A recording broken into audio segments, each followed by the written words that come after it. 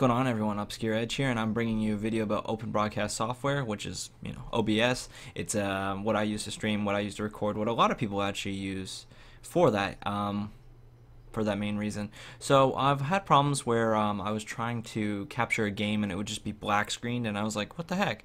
And it happened on 7 Days to Die, miscreated, and there was another game, and it was all three of these games have an anti-cheat system. So I was like, you'd go and like load it up, and you'd be clicking the record capture button if you set it to a hotkey like I do, and it wouldn't work. It would just be black screen, but the frames at the bottom would come up saying that it was recording and it was registering the sound and everything.